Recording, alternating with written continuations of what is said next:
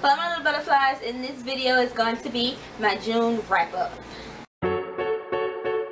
So y'all, I did kind of disappear just for a little while, but it's all because I started this new job that I wasn't 100% sure what I was going to be doing, and I'm not really liking it right now. It's a marketing company, but I was told different stuff what I was going to be doing and what I'm actually doing, and I'm not going to do this. So I'm definitely not making a career out of this. I was ready to leap from the medical field to marketing if I like this, and I do not like this.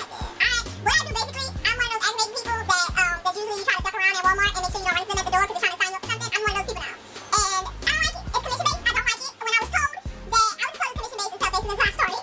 Before that, during the application process, the rate of pay was $13 to $16 an hour, and it's not even hourly anymore. It's now all of a sudden, now when I start, it's commission. And then I was told I was going to be like making phone calls, kind of like telemarketing. So I was like, I can do that. That's cool. I can sit down and call people talking on the phone all day. I can do that. That's how I do it. I'm not even like in the office. I'm like outside all day, every day, like wherever I'm going to get people to sign up for this stuff that they market for at the moment. I like it. I'm definitely making career out of this. I have continued to do applications for the medical field, so this is not a one-stop shop. And if the money don't look too good by my first paycheck, I would just stay home tearing the job. I find another job because it's not worth it. But moving on from that, here I am back with my wrap up, and I feel kind of awkward because it's like sitting in her jumper staring at me like I'm losing my mind. Hey, love you. So, and I know this is kind of a late of a wrap up, but I didn't really have time. I'm there Monday through Friday working like 11 hours and just getting paid commission, which sucks because if I was working 11 hours getting paid by the hour, I'll be like, yes, this is worth it, but it's not worth it. So, it's just late, so forgive me, but I read 5 books total in the month of June. I'm proud of myself because usually I just read 4, so I'm very happy that I like kicked it into gear for some reason, like in overdrive, and just read like 5 books. So the first book that I read in the month of June was Every Thug Needs a Lady, and the second book that I read in June is Thug Matrimony, which is books 2 and 3 in the Thug series by Wahida Clark, I think is how you say her first name. Those are adult romance novels, and I love them. Like, it was so freaking good. I read the first book like a month or 2 ago, and then I was like, well shit, I just really feel like reading something steamy at the moment, so I was like, fucking right, I'm just read these. And then it's like, I read Thug Matrimony like years ago, not knowing it was the 3rd book in the series, so I read that one again too because I know I really liked that book when I read it.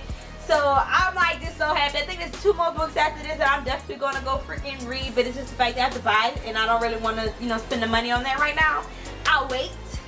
But y'all, these books was really good. I really enjoyed it. Now, don't get me wrong, like, you know, like grammar wise, like as in you could tell that, you know, editing should have been a little bit better before it was published. It should have, but the actual book was amazing. I gave Every Thug Needs a Lady 4 stars, and I gave Thug Matrimony 5 stars because I love that book so freaking much.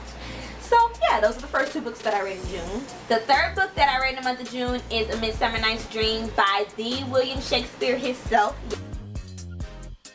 Yes, it was a play, and I actually really liked this. I gave this a 4 out of 5 stars. This is the first work of art by William Shakespeare that I read like by myself, like without it being something that was required by school. This was something I actually picked up on my own. Like, I'm gonna read this, it sounds good, you know. I really picked it up because it was one of his shorter works, because you know, if it was probably thick, I would not have picked it up and be like, I'm gonna go read this on my own. But oh my god, y'all, this book was so good. I gave it 4 out of 5 stars. I shocked myself that I enjoyed it just because of the fact that it's William Shakespeare. Like, you don't think that's something that you're gonna like enjoy like by yourself. So I really loved it. I need to stop doubting the fact that I can like classics, because just about everything I've read by William Shakespeare, even though majority of it was in school, I liked it, except for Romeo and Juliet. I hate Romeo and Juliet because it's love is not deep enough to where you need to kill yourself over it. I'm sorry, I love my fiance to death, but I will not kill myself if he died. Like, of course I'm gonna mourn his death, but I won't kill myself. Like, it's not worth it, like, at all. Like, don't get me, I love my daughter. I love her so freaking much. She's a part of me. She came out of me. I love her. I gave her life. But if, God forbid, anything happened to her, I would not kill myself, though. I just don't agree with that aspect of, oh my god, if you truly love this person, you should want true love, kill yourself if they die. It's not worth living for. Life is not worth it if they die. It's not true. So I'm getting off topic here.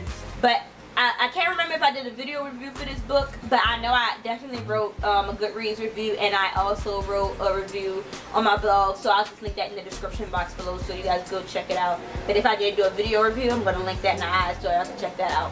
The fourth book that I read in the month of June was Night Shift by B.R. Myers, which is a book that I got from NetGalley's and Backlit PR. This book been came out. I was been supposed to read this book, but y'all know I got backed up on my NetGalley's, but that's not the point. I enjoyed this book. It was okay. I gave it a 3 out of 5 stars because it could have been better. I was a little bit disappointed because from the synopsis of the book, I thought I was about to get like a horror story, you know, like some crazy, like dangerous stuff was gonna happen, and I was gonna be flinching while I was reading the book, and it wasn't the case.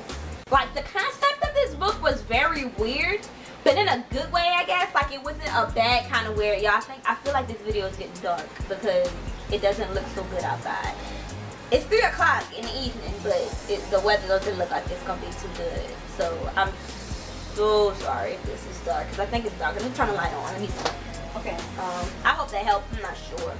But like I was saying, the concept of this book was really, really weird. But it was weird, but in a good way, because it was different. So it was like reading it. It was like you was like, what kind of stuff is happening? Like, that's really weird. But it was a good kind of weird, because you don't see, you don't read about stuff like that in books often. It was something new, something different. It was very much not the expected.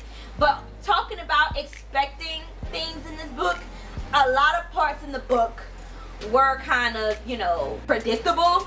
It's like not the whole book, but a lot of parts throughout the book were very predictable, and I didn't like that. I wish it wasn't, because it kind of took away my surprise factor with the book, and a lot of times it made me just feel like I just want to start skipping through pages now, because it's like, I already know what's going to happen. Like, all of this building up makes no sense when you even read it. I just feel like, in my opinion, that part could have been handled a whole lot better, just because it was a lot of parts were very predictable. If that part was taken out, it would have earned an extra star for me, because it's like it would have kept me on my feet, and I wouldn't have been able to guess what the hell was happening next. But I did do a review on my blog and also on Goodreads. My full reviews on my blog, so I'm going to link that in the description box below again. And the 5th and final book that I read in the month of June was Brown Girl Dreaming by Jacqueline Whitson.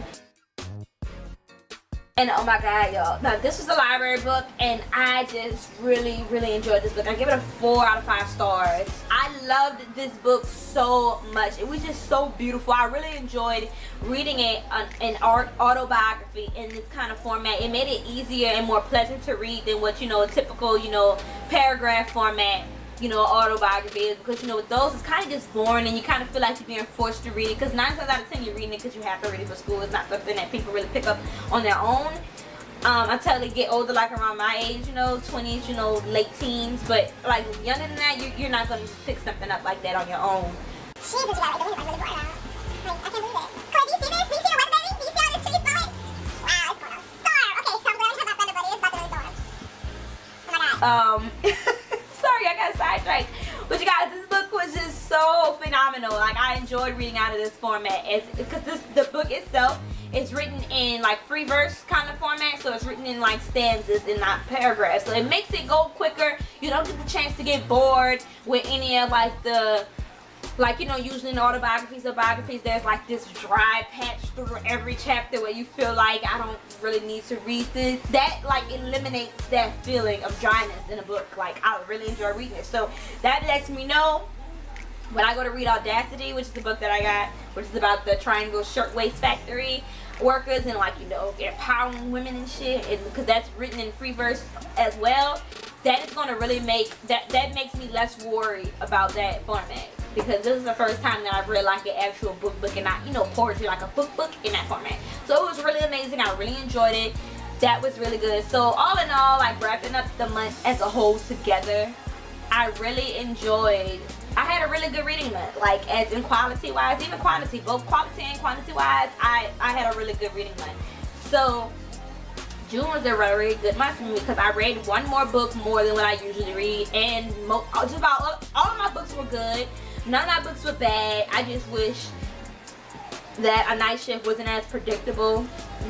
But, it was really good all together. So all of my links, like as in links to my reviews, full reviews, are going to be in the description bar, so you guys can go and check that out. Don't forget to go check it out, because yeah, you guys need to go and see my full reviews, because I don't want to make this video longer than what it needs to be, because I feel like it's going to be a little run on it, even though I wasn't trying to make it. I don't know, I feel like it's going to be though, but it might not. I might just, you know, be tripping.